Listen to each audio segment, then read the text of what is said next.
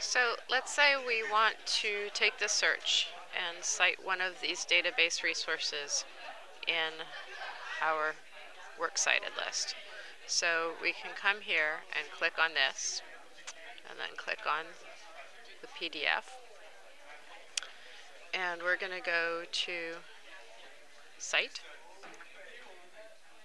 And remember, we're choosing APA. So we can copy that.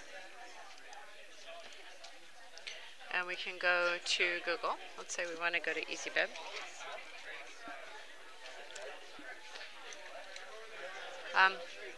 We have to log in to EasyBib before we can proceed. So log in and use this Google login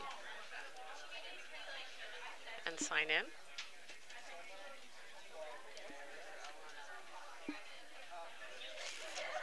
And now we're going to create a new project.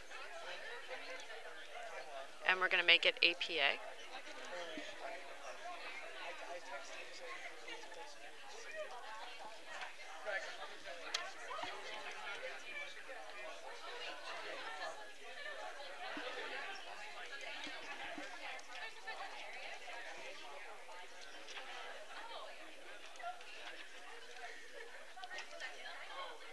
So our bibliography is now open. We're going to go to 59 other options, write and paste citation, paste it here, and create citation.